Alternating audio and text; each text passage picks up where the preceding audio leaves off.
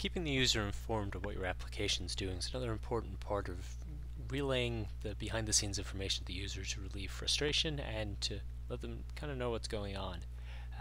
You'll see in this small demo application, it's very simple. I have a button that when you click performs this event, and this event I really just have a loop here that waits for some period of time. Now this could be any kind of processor or resource intensive application that your application has to do, which would result in a bit of a wait for the user.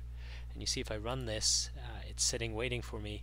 If I click do something, I don't immediately get any feedback that the application's doing anything, so especially if I didn't program this application, I wouldn't know what was going on. And that can be very frustrating for a user. They may even go to an extreme such as assuming your application is frozen and kill it, or they may just think it's not doing anything.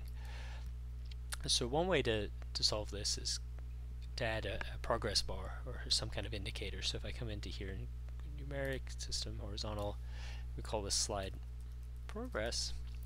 This will give us one way to update the user. I'll just put this in my loop. And this works very well if you know exactly how long a given task is going to take. So now when I run and I hit do something, you'll see I get a nice progress bar that lets the user know that we're about to get done. Okay, now we're done. That doesn't work so well in cases where you don't know exactly how long a given task is going to take, and that might be saving to disk where you're not quite sure how long you're not going to get regular updates. So another good technique is to use the busy cursor, which changes the cursor from the familiar pointer into either an hourglass on older Windows operating systems. I'm on Windows 7, so it'll be a little circular icon.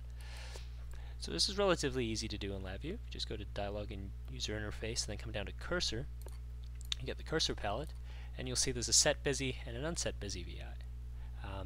You can also set the cursor to any arbitrary cursor image, but the busy ones are so commonly used that they're in there by default. So if I just go set and unset and put those either side of my task, you see by default it has some inputs. Most of these can be ignored if you want. It's going to assume it's the current VI. You may want to pass in a reference to an upper level VI in more advanced use cases.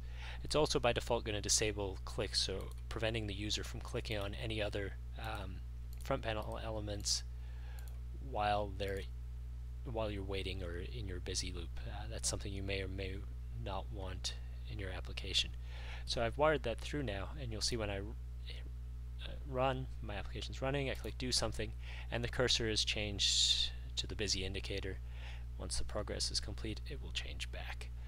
So it's a quick and easy way to update your user to let you know that, hey, nothing's happening right now, but behind the scenes I'm still working hard, and then it'll let you know when you're returning control back to the user.